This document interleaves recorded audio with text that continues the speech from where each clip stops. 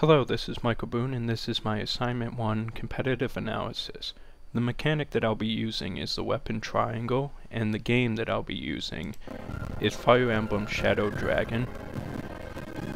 I wanted to try to display it the best that I could, so I tried to get to a few levels ahead so I could have a few weapons available to display it properly.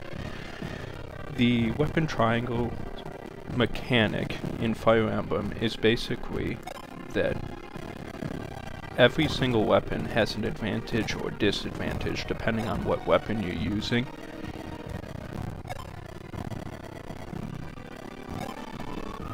Which I can show an example right now. You see the little display right here for the triangle itself. Swords beat axes, axes beat spears, and spears beat swords.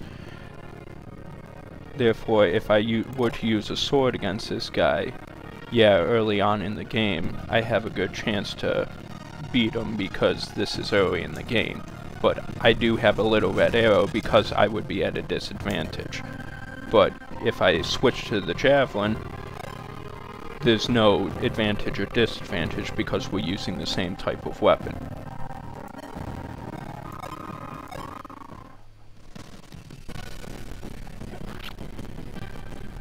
This type of mechanic is very commonly used. It's in more than just the Fire Emblem series of games.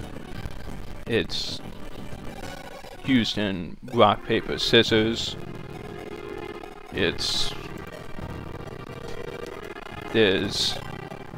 as I said, several different games that use it. It's just Fire Emblem is the first thing that came to mind, and I brought it up as my mechanic that I wanted to do a competitive analysis on is because my team actually has a similar mechanic in our game for our combat in our game. The only difference is it's not advantage or disadvantage. Our team uses vulnerability or invulnerability. You have to be a specific enemy type in order to even damage the enemies in our game.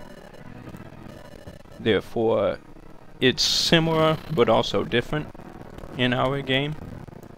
But perhaps in the future for our game we may have to take reference to the Fire Emblem series, because we may be at a disadvantage, perhaps making them invulnerable if we're not that enemy type might make the game too difficult, and we may have to alter our game in order to properly balance it in the future. It all kind of varies on how our game turns out in the future.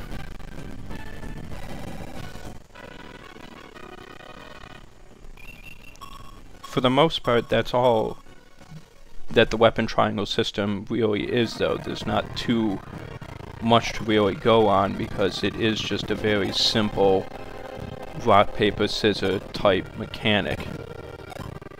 But it can be very good, important for balancing in games, regardless of how simple it may appear. And that is my competitive analysis for Assignment 1 on Fire Emblem Shadow Dragon.